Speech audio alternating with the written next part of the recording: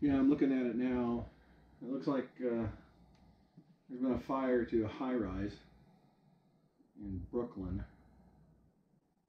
Don't know how many units are involved. Looks like the elevator was involved. There's a 3-alarm fire. Yeah, if you could jump on that right away, I'd sure appreciate it. So this is how I make a living off grid. I've worked in financial services, insurance for over 25 years. And used to be a time when I had to be in an office or had to be on scene, or something like that. But now, because I sort of examine the work of other people, I can do it remotely like this, and it works out nice. So, I begin my morning with a cup of coffee and, reviewing current events and things like that.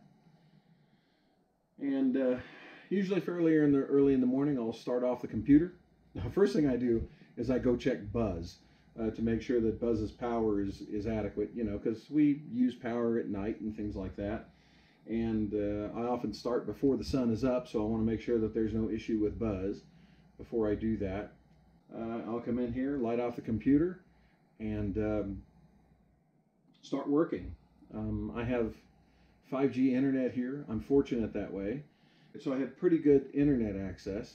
And then, I have pretty good systems that I use. They're proprietary for the firms that I do work with, but they're pretty reliable. The only time I really have problem is say in the winter when there's like blowing snow or something like that, and the winds are high. It tends to interfere with the internet for some reason. I don't know why. But for the most part, it's pretty reliable. The thing I like about this is that I can get up, whenever I need to, and take care of a thing. For instance, today I'm baking a couple of loaves of bread. I started it yesterday, but I had to stop because it got cloudy. But anyway, so yeah, I can get up. I can water the plants in the greenhouse quickly. I can, respond to something that one of the dogs needs, and they're so spoiled they always need something, it seems like. And or just whatever. It's not a bad life. I work an 8-hour day. I hold myself to that. I could work more, but there are things I need to do around here. So I try to be disciplined about keeping to my 8-hour day. I typically don't take a lunch, or if I do, it's a very short one. I just make something to eat really quickly and sit here and eat it while I'm working, if I eat at all. Like I said, I'm baking bread. Okay, so I've got my All-American Sun oven out here, warming, preheating, and right now it's right about 300 degrees. And I brought the loaves out here, but I need to let them rise some more because I guess I used some old yeast or something like that.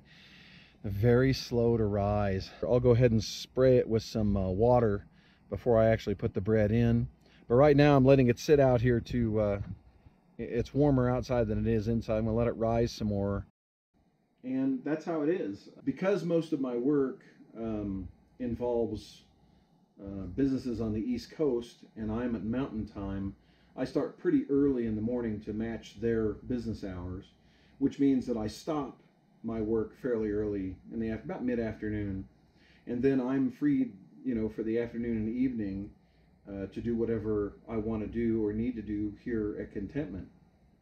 And it works out really good, particularly right now during this time of the year when the winds have quit for the most part, the weather is nice, and the days are long. So, if I quit work at say 3 p.m., I can work until, almost 9 p.m. outdoors, and get a few things done. So, this isn't a bad, it's not a bad deal for me. I realize that everybody can't do it. I realize that everybody can't have a remote job and be able to live off grid. I'm fortunate in that I can, but I couldn't always. There were most of my career I had to be present, physically present for something. And so I was not able to do this. I wasn't able to have this kind of lifestyle and do that kind of work. But yeah, so this is how I do it. Okay, so my workday is done. I'm going to turn off the computer. And here lately, if it's been really windy outside or if the weather's been bad, I will stay here at the computer. I'll turn the work computer off. I'll turn on the personal computer, and I've been working on house plans.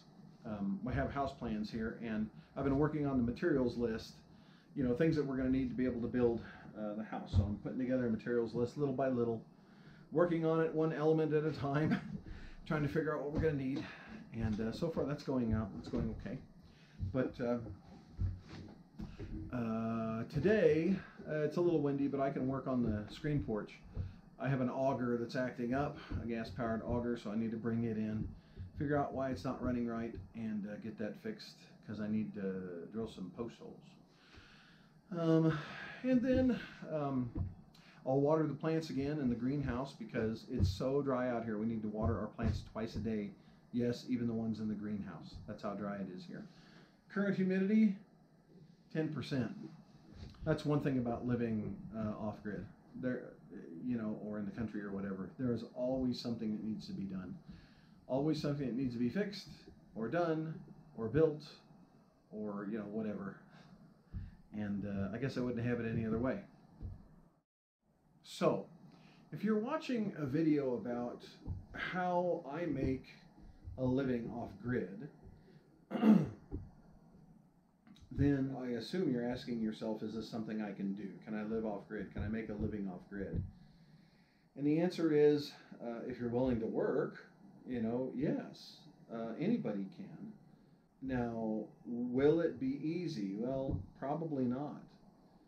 And that's just how it is. So you have to determine, if you're asking this question for yourself, you have to determine what ways you can adapt your career or your work life to fit something like this, and also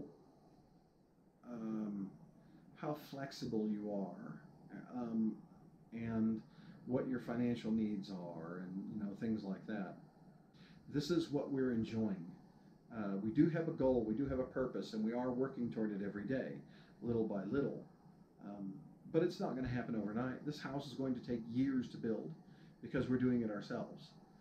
We're not hiring contractors. If at all possible, we're not going to hire any contractors to build this home. And there are two of us out here. So, I mean, it's going to take a while to be built. You know, if you watch Green Dream Project, there's a young couple, you know, who's out there building their own place. There are just two of them out there doing it. And they're having the time of their life, and so are we. You may also catch another channel called Midlife Prices. They are in Arizona, not too far away from Green Dream Project, and they're building a straw bale home, just the two of them, husband and wife. And it's taking time. So we don't expect this to happen overnight, and I don't think you should either. If you're thinking that you're going to come out here and, you know, automatically have an instant homestead, boy, not only do I fear for you, but I don't think it can happen, because there are if you've never lived this life before, there are so many things you don't know that you cannot anticipate. For instance, with us, we never anticipated having the kinds of mechanical problems with vehicles and equipment that we have. We never anticipated that. And I mean, it's been huge. It's been a huge stumbling block for us. It's been a huge hurdle. You know, trying to get past that and get to a point where we have dependable vehicles, because we just keep working on it, keep working on it. It's like, when is this going to end? Going back to the question, can you make a living off-grid? Yes. If you can work remotely, or if you can cut your commute to, you know, fewer days a week, that is if you live remotely. Or if you can work online like I do, just things like that. Yes, you can.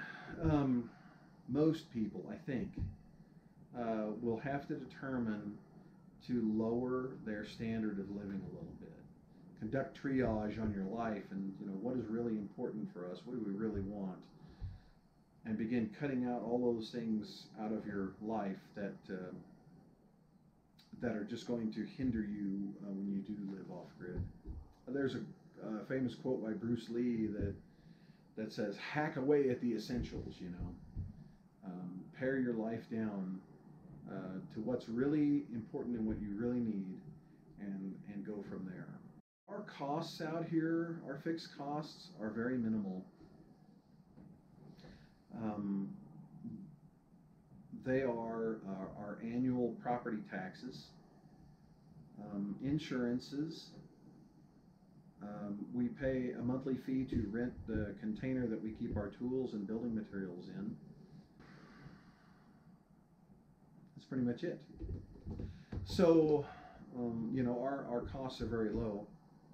But to get there, you know, we had to get rid of everything. Your understanding and your perspectives are going to change as you move toward this. You're going to learn more and more. You're going to gain understanding, and you're going to realize that, you know, this isn't exactly how I envisioned living it. But that still doesn't mean you shouldn't plan. Get ready, anticipate, and learn all you can, and begin doing a few little things.